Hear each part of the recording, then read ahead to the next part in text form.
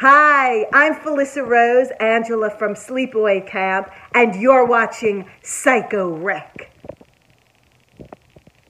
Till he returns or calls me home, here in the power of Christ I stand.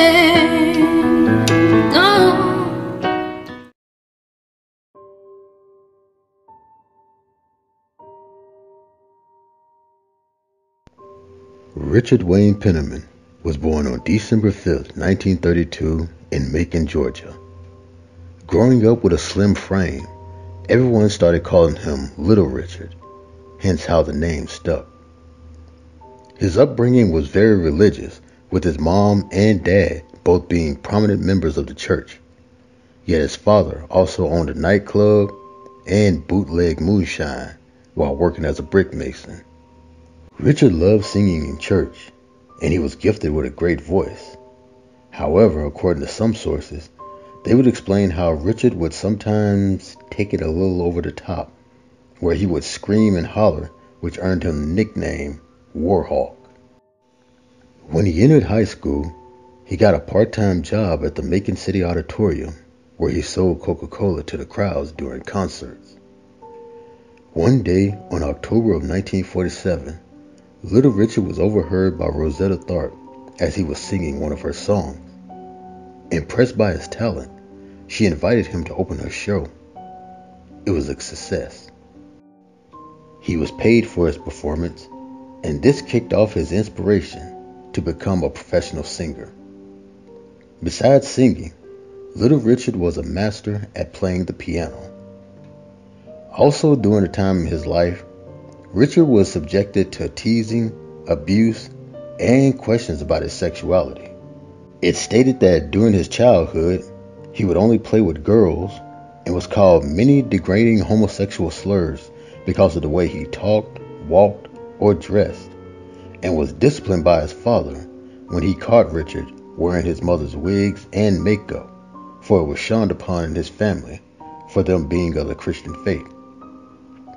It eventually led him to being kicked out by his father at age 15. From that point on, Little Richard spent many of his years trying to make a name for himself, performing in clubs, army bases, and the famous Chitlin circuit, for this was the time during racial segregation of blacks and whites. Famously being dubbed the founding father of rock, Little Richard, along with many black entertainers, helped break down racial barriers that kept black and whites segregated. He did so with many musical hits such as Every Hour, Keep a Knockin', Lucille, Good Golly Miss Molly, Tutti Frutti, and my personal favorite, Long Tall Sally. Well, I saw Uncle John with bald-head Sally. He saw Aunt Mary coming and he ducked back in the alley, oh baby.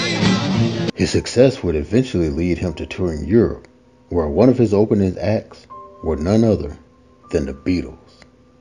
This was before they became famously known. As years went by and times began to change, so did Little Richard.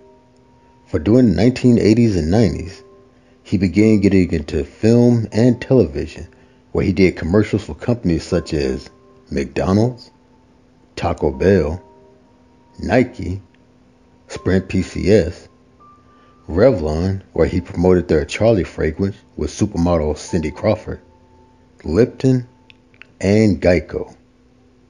His TV and film appearances include shows such as Down and Out in Beverly Hills, Goddess of Love, Pee-wee's Playhouse, Blossom, Martin, Hollywood Squares, and Full House. And who could forget that famous catchphrase?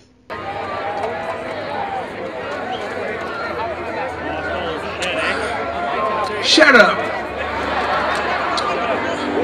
His style and look also inspired many other performers such as Jamie Foxx and former wrestler Mark Merrill, who wrestled under the name Johnny B. Bad.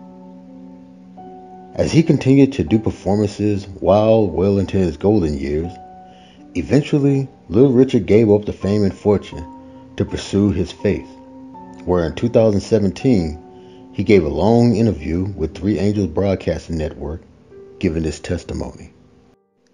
Sadly, it was announced by many breaking news networks that on May 9th this year of 2020, Little Richard passed away in Nashville, Tennessee, after a long, hard fight with bone cancer.